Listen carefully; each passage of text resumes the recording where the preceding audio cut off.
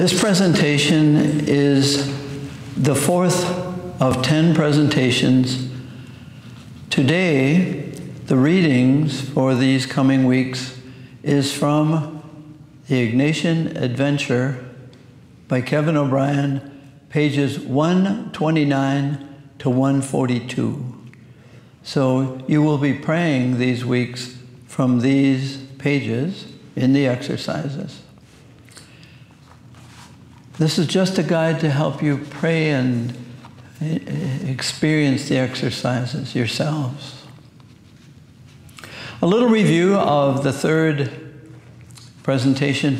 It was about not so much sin, but sin as it relates to the mercy that is Jesus. Jesus, in a way, completes the Exodus. For the Jewish people, the Exodus, believe it or not, there's more written in the Hebrew Scriptures about the Exodus, the coming out of unfreedom, the coming out of slavery, out of Egypt. There is more written about that as the creation of the nation of God, the people of Israel. There's more written about that than about the creation of the whole universe in Scripture.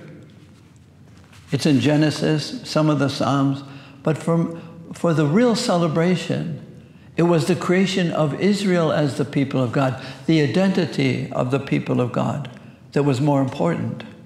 So they realized that they were saved, and they knew from what they had been saved. What we prayed with at the foot of the cross in the first week of the exercises, what have I done? What am I doing? What do I want to do for Christ? Christ is the new and eternal Exodus for us, saving us, identifying us, and what we prayed about was from what of me, my participation in the world, from what did he save me? How is he Savior?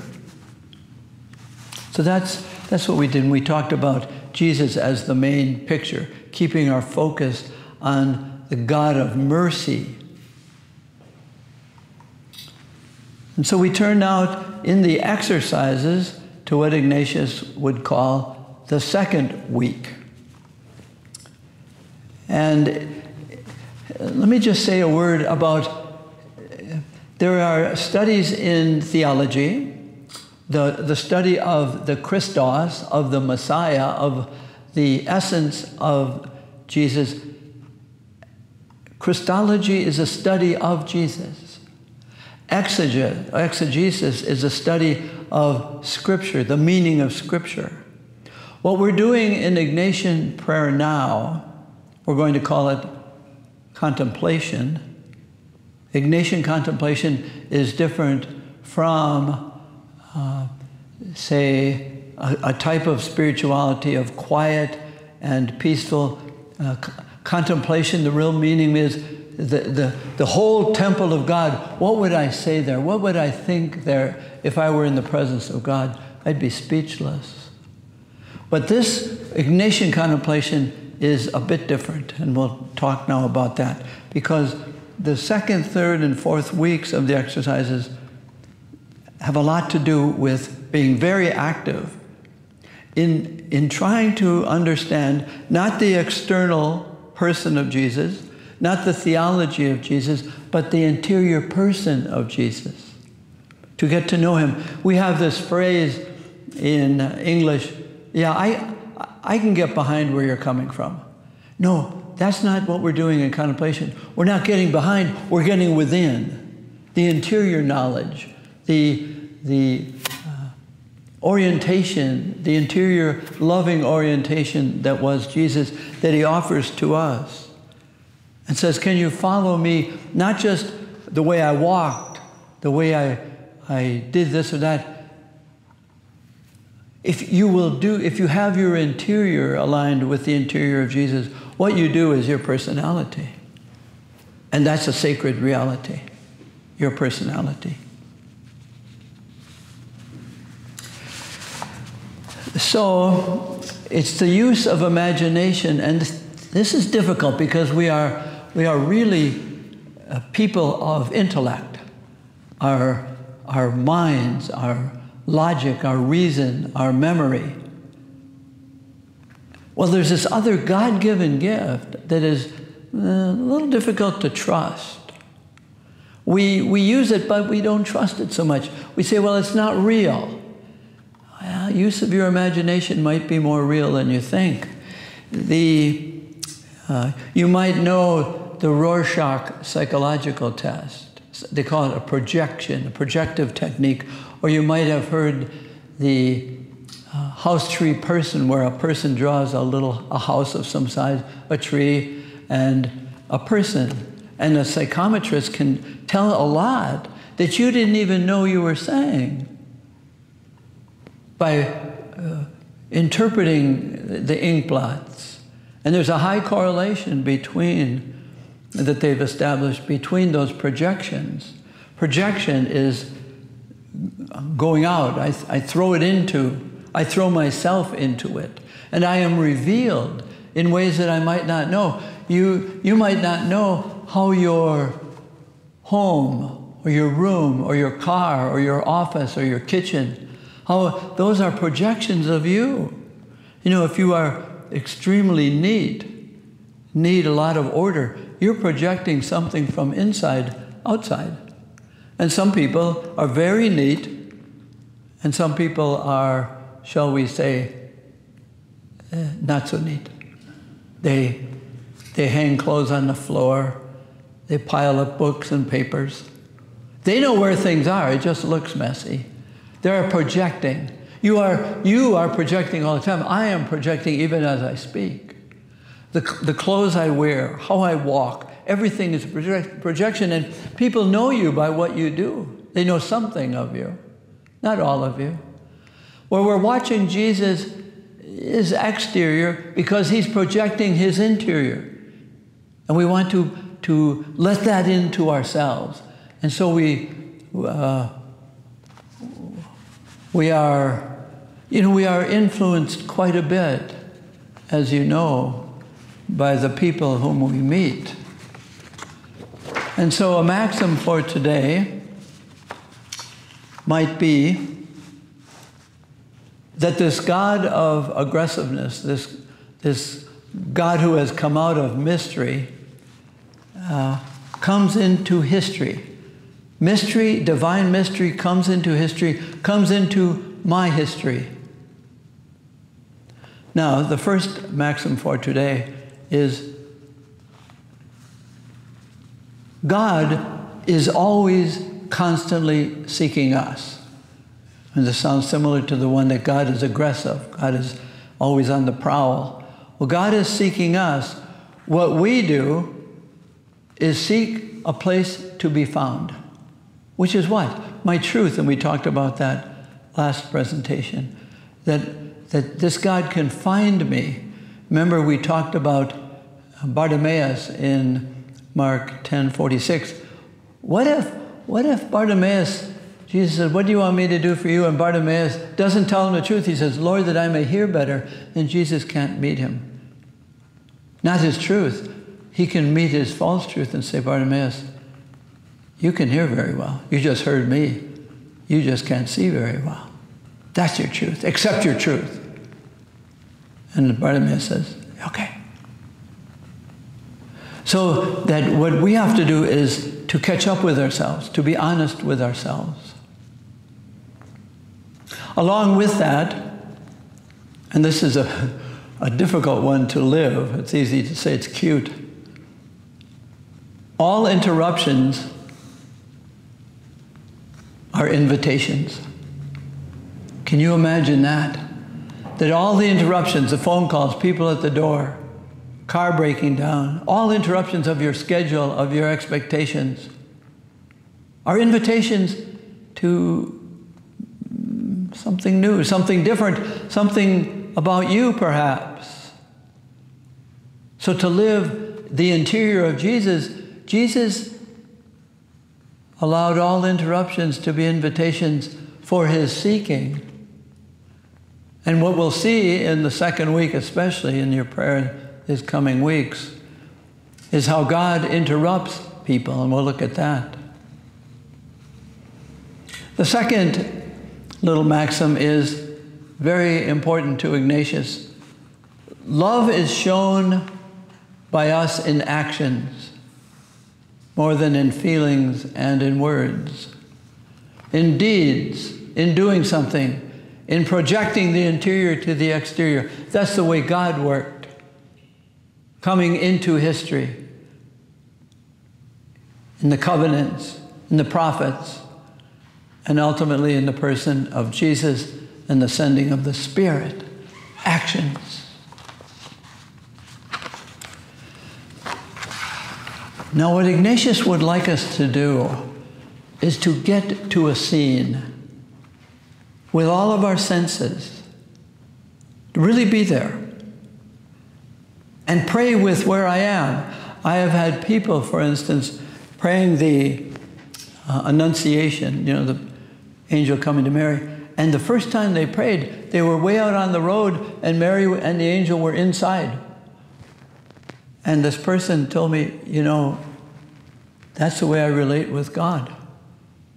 I like God at a comfortable distance. I like God knowing me, but not completely. And as a matter of fact, I don't really like knowing myself completely.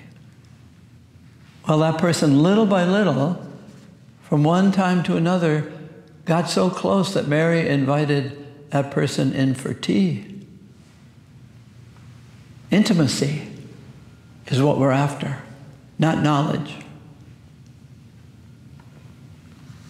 All the knowledge will come. We will learn about ourselves. Here's a poem written by Tagore, as I say, a poet from India. But listen to it in terms of the angel coming to Mary.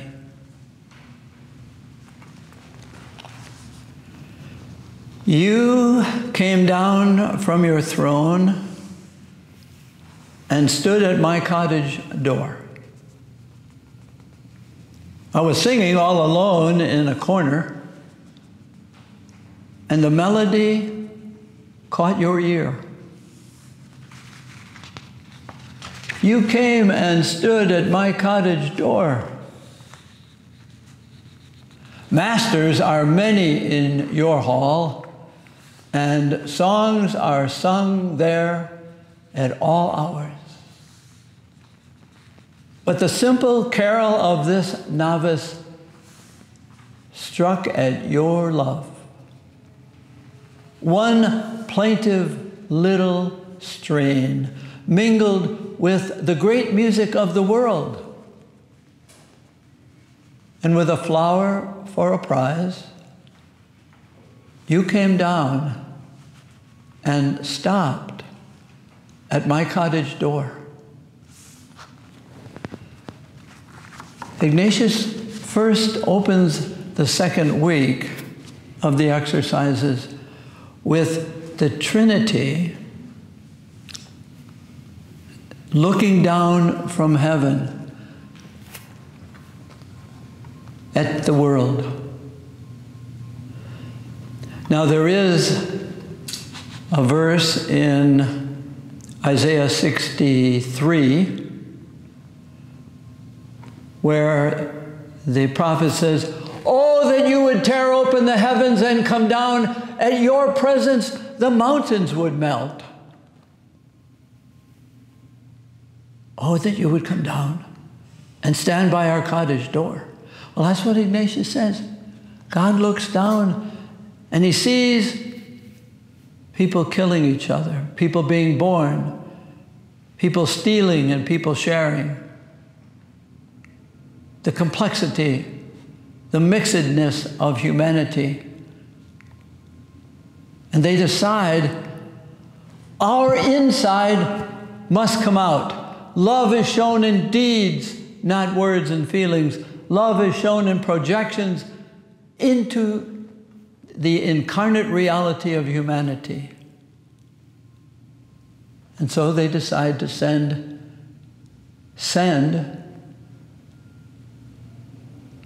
a word, a gesture, a person, real, human, to accompany human beings in their reality, in their truth, in their killing and in their being born, in their jealousies, arrogance.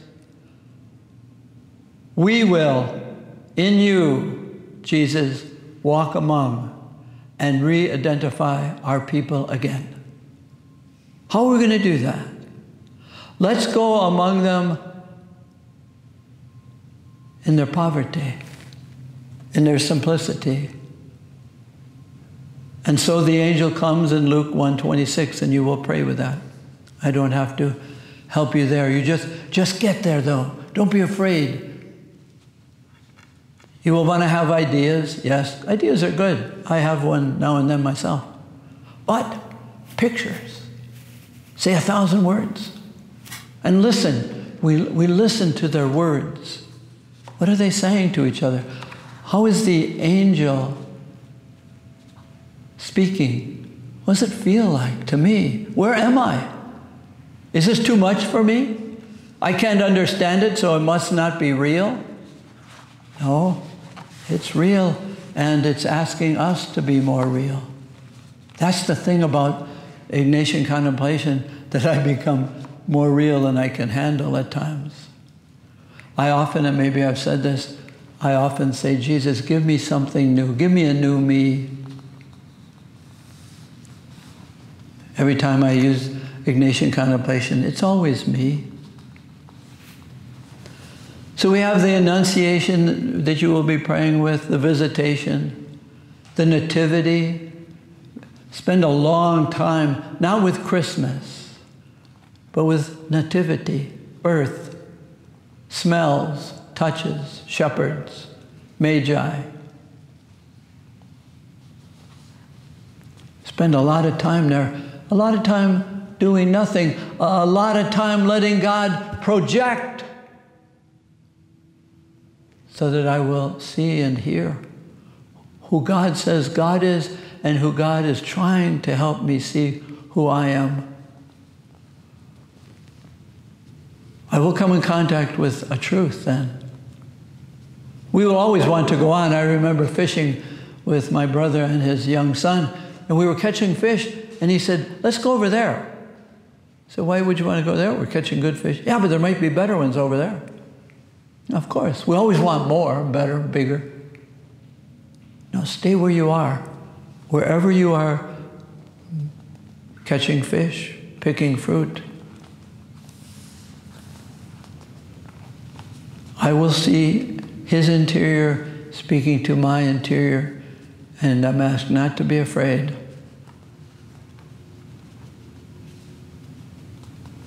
So we pray that his interiority slowly transforms mine. You know, it's a reality that we are mainly changed, not by the people whom we meet, but the people who meet us. The major changes in a person's life are because of encounter.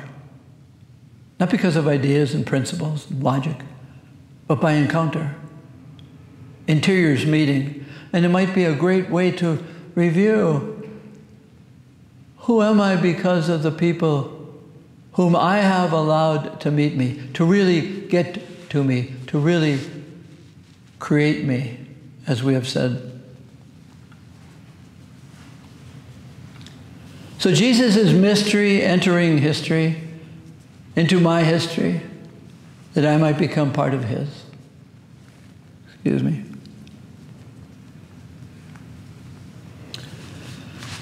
So we pray gently, and we might even speak with those people, and they speak to us. I often, especially with men, want to know, how are you with the intimacy of Mary giving birth, of the quietness? I remember my making the exercises the second time, and in my imagination there was the manger and the baby Jesus and nobody else. So I picked up Jesus. And Mary came around the corner, and I felt ashamed. I shouldn't be doing this. So I was going to put the baby down, and she said, wait. He is born for you. She said that. Did my imagination say it? Maybe. But she said it. I heard her say it. That's a reality. That's a truth. He was born for me. And that has stuck with me. So we are changed by the people whom we have allowed to meet us. We have met people that really didn't meet us. It was all elevator conversation. But there are people, and by their knowledge of me, help God create me, give me more of me. No condemnation, no judgment, receptivity. Their receptivity of me, asking me to receive me. God's acceptance of me, asking me to accept me. God's gratitude for me, moving me to be more grateful. And to the degree to which I am grateful, I will be generous. Generosity is built on gratitude. If I am not grateful, I will not share it. I will only share that which I like. I might buy you a box of candy. I will never buy you a box of licorice because I don't like licorice. Why you do? I want a reflection of me knowing you. I know you like chocolate too. So in a sense, the gift, remember I said that the giver is always saying something about the giver. God is always saying something about God and always saying something about me and something about us. And to receive Jesus, I have to receive what God is saying about God, what God is saying about me. Sometimes that's hard. It's a conflict between what I say I am and believing what God says. So I walk with him. I walk with Joseph and his confusion. I walk with the poverty of the shepherds. And they are the first congregation that come to worship at the altar of the manger. Sure. Where are you? Are you with the shepherds? Always pray where you are. Where am I? Maybe, and I have done this, maybe I pray with, I don't go with the shepherds, I stay back. I don't want to be fooled by angels. No, stay here with the sheep. They're real. That was my truth at that time. I didn't want to be fooled. So that's Ignatian contemplation, and I'd like you to pray with what O'Brien says there, all the helps he gives you. Come back to this now and then. I want to close with a more difficult poem. It's more difficult, of course, because it's written by a Jesuit, Jared Manley Hopkins. And I'll just tell the first part. You will be able to read it. It's called As Kingfishers Catch Fire. As a kingfisher bird, when it spreads its wings, its bright red chest looks like fire. And he says, each bell has one note, and each guitar string has one frequency, one sound. And if you drop a stone in a well, it rings concentrically. And then he says, everything does one thing and the same. Everything does itself. It flings out broad its name, crying, what I do is me, for that I came. And that's true. Everything has its essence and its accidents. Everything deals out that being indoors. Each one dwells, and it uses a pronoun here as a verb, it selves. Everything selves. Everything. It can only be what it is. Goes itself. What I do is me, for that I came. But then this is the part I'd like you to pray with, the last part. I say more. The just man, woman, justices. Justices. Is that gratitude? Yes. The just person lives gratefully, he'd say. Keeps grace that keeps all his goings graces. What a beautiful line. Pray with that. What a great line. That all his graces, were displayed in his goings. That our goings are graces. And this is the famous ending. This grateful person, this person of the exercises, he or she acts in God's eye what in God's eye he is, she is. Christ. So instead of selving, the interior person, Christ's. He takes the name for the Messiah and uses it as a verb. Acts in God's eye what in God's eye? Christ. And then the famous line, memorize this. For Christ plays in 10,000 places, lovely in limbs and lovely in eyes, not his, to the Father, through the features of men's faces. We keep grace, to keep all our goings graces. We act in God's eye what in God's eye we are. For Christ plays through us. Not his, but our faces, our hands, our lives. Christ plays through us. Plays to the Father. Through the features of our faces.